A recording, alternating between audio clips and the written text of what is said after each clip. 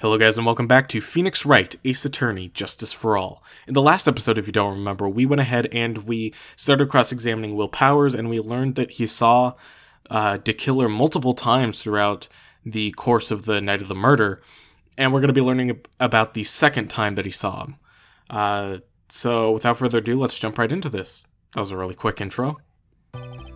This time I was in that hallway because I had to go to the bathroom. And that's when that bellboy I saw earlier came out of the room. Of course, when I say room, I mean Juan Corrida's room. Now that I think about it, that bellboy did seem kind of out of place. Yeah, so we had to be at the assassin. I'm sure of it. I mean... Just not gonna finish that thought? Okay. Thank you very much. That is all we need for now. Huh? Oh, he got cut off by Edgeworth. But I'm not done. There's still more... Let us first establish that the bellboy was truly Mr. the Killer. Then we shall see... So the bellboy came out of the victim's room. And if that bellboy really was the assassin, then I think the answer is fairly obvious. That would be correct, Your Honor. Well, Mr. Wright, I believe it's your turn to entertain us and make us laugh. This is no laughing matter.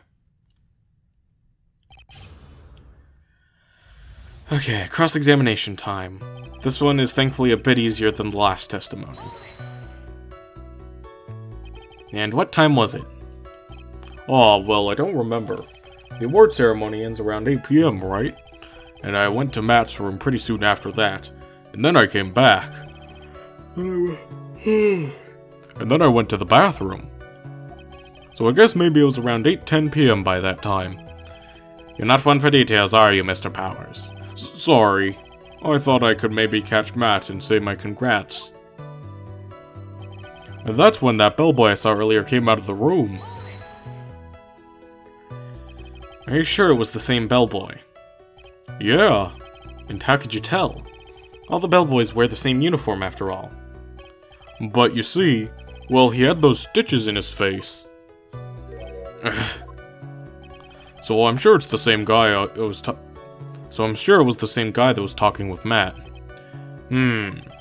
So which room did the bellboy come out of? Of course, when I say room, I mean Juan Corrida's room. The victim's room, huh? Yeah, the one with all the really pretty flowers and teddy bears.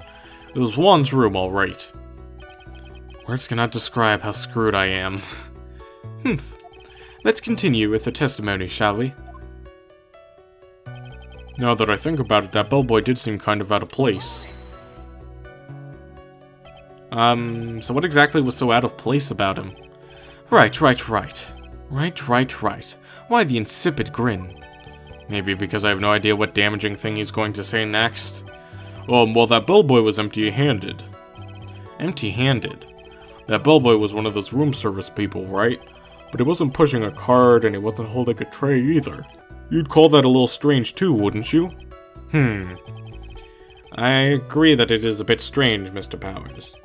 But is it really that unusual for a bellboy to be empty-handed? What should I do? Should I let Mr. Powers' testimony slide, or let's try to pull a fast one? There's nothing strange or unusual about an empty-handed bellboy. But there really is. There really isn't. If you two are done being school children, bellboys are for room service. There's no reason for them to be empty-handed, ever. Your Honor, I ask that the witness's previous statement be supplanted with this new one. Edgeworth. Are you going to do whatever you can to make the bellboy look suspicious? I see.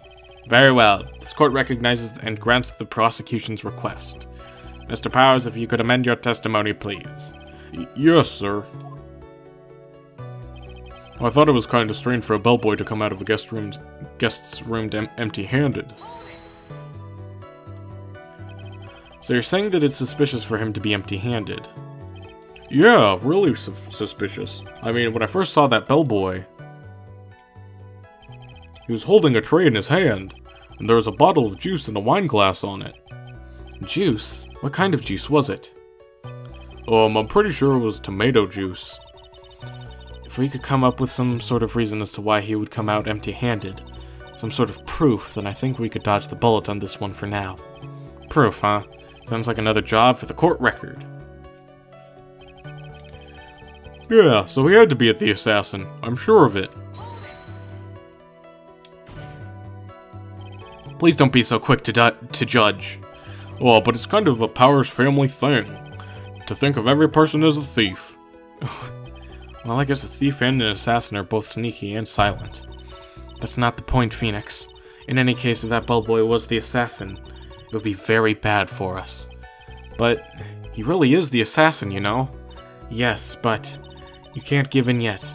If you want to prolong this trial for as long as possible, you're going to have to pull some cheap tricks on this one. So, cheap tricks. You need to suppress the fourth statement and try to pull a fast one. That'll bring us this new statement right here about it's strange for a bellboy to come out of the guest's room empty-handed. But there was one weird piece of evidence from the previous court day. Where is it? The wine glass. This was the thing where it's like, oh, why did Adrian Andrews pour this glass of juice? Oh, it's because I was dazed, or I didn't know that he was dead, but he's obviously dead because he had a knife sticking out of him. It was a whole confusing thing, so we're going to try this out and see if it works. Mr. Powers.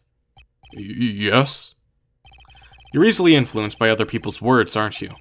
As soon as you heard that bellboy might have been the killer, you got caught up in believing it must be true. But, isn't he really suspicious? He's got all those stitches and... So, a baseball has stitches. Are you saying all baseballs are suspicious because they have stitches? Well, there's also... I mean, what about him being empty-handed? I would like to ask the court to please take a look here. This is the crime scene. There's a wine glass sitting next to Mr. Corrida's body. The liquid inside this glass is tomato juice. And now, if you would look at what is on top of the table in the lower right corner here, anyone can clearly see that it was a tray with a bottle of tomato juice on it. The bellboy had just brought this to Mr. Corrida's room. He left the tray in the room, which is why he was empty-handed when he left. Oh, but that would mean that the bellboy had seen and left a dead body in the room. Ah, but can you prove that Mr. Corrida was already dead at the time? Mr. Edgeworth. Yes. I blame you for leading me down this route. I'm terribly sorry. What is with him? Why is he laughing? Witness, isn't there one more thing you would like to share with us? Is there? The bellboy was empty-handed. Or should I say empty-handed? I recall you had something interesting to say about his hands. Oh yeah, I almost forgot. Huh? What? That bellboy. He was wearing gloves. Gloves? Yeah, pitch black leather ones. All the other bellboys don't wear gloves like that, right? Black leather gloves. Why didn't you mention them earlier? Sorry, it slipped my mind. Oh, does that make the bellboy look really suspicious?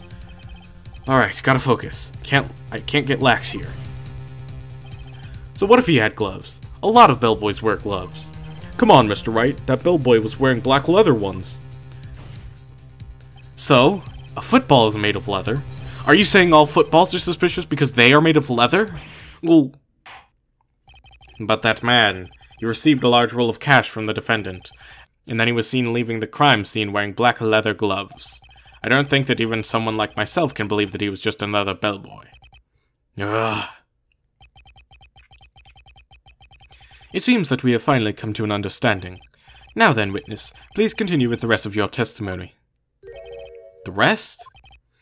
Oh yes, please tell us more. Okay.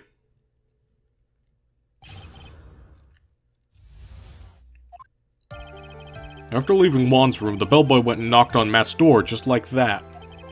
He gave something to the person inside the room. Then the old guy just left without even going into the room. After that, I went to the bathroom and then back to my seat.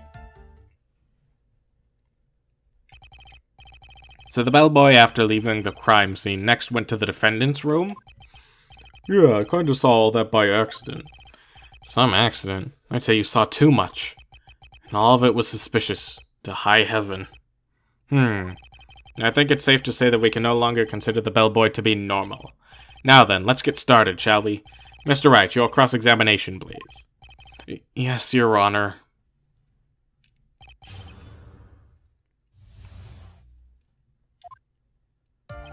Okay, I think this is also a super weird one where you have to do some weird pressing. So let's go ahead and just press around for a bit, and then. Is that what you saw while you were busy spying? Excuse me? I may be a poor underpaid action star, but even I wouldn't stoop to spying. Well, I think the point is, where did you watch all this from, Mr. Powers? Oh, from the door of the bathroom with my left eye and a sort of sneaky spy-like. I knew he was spying. Please, does it really matter if he was doing it over or underhandedly? What did the bellboy do next? That's all I care to know. He gave something to the person inside the room. I said hold it! Okay. That's better. What kind of statement is that? Please elaborate and give us a few more details. You can tell Phoenix is just completely running out of things to say and is just panicking. Okay. I should probably ask him only one question at a time. Let's first ask about the person inside. So who took this something the bellboy handed off? Actually, I don't know. What do you mean? I'm sorry, but I only saw the person's arm. Only an arm? Then you're saying you didn't see the person's face? Yeah. Well, it was Mr. Engard's room, correct? So it could have only been Mr. Engard himself, I'd say. And then, what did the bellboy do after that? Oh, well, after he gave the person inside the room the thing, then the old guy just left without even going into the room. Where did this bellboy go after he left Mr. Engard's room? He opened the door to Viola Hall. Went in there and who knows what after that, right? I do. Went to the bathroom, then back to my seat. Did you see anything strange, suspicious, or just out of the ordinary at the time? Oh yeah, I saw that one thing. What? You saw something else? There was this jittery alien with a ray gun. It was watching Juan's door like some sort of stalker. I think we can forget about the alien. Well, Mr. Powers' testimony just now is just as vague as his first. It's a little troublesome, isn't it? But I'm sure if you press him enough, everything will become clearer. Although, that just makes it harder on us, doesn't it? Ugh, talk about a lose-lose situation. Alright, so now that we've gone through all of these statements, statement 2 here. Previously, we pressed it, and we asked about the person inside. He said he only saw the arm, but it was Mr. Engard's room, so it's probably Mr. Engard. Now we're going to press him again. I said hold it. Now we're going to ask about this something. He gave something to this person? Yeah. And what was this something? If I remembered what it was, I wouldn't be calling it a something now, would I? But this implies that something was removed from the scene of the crime. Are you sure you can't remember, Mr. Powers? I think it was something kinda small. I would like to summarize the testimony up to this point, if you don't mind. When the bellboy left the crime scene, he immediately went to the defendant's room. There he handed a small item of some sort to a person inside. As for the person who received this item, all you could see was this person's arm. Yes, it was just like that. Mr. Edgeworth, is all this really that important? Of course, Your Honor. I think this is all of the utmost importance. This is when whatever was removed from the crime scene was handed over to the client. Mr. Powers, please try to remember what it was that bellboy handed off. Well, let's see. I think it was... No. If you remember, please add it to your testimony. Yes, sir. If I saw it again, I could say for sure, but I think it was some sort of wooden statue. Well, we know it's not the thinker that he's talking about. So if we had to guess, it was probably something like this figurine here. A wooden bear-shaped figurine.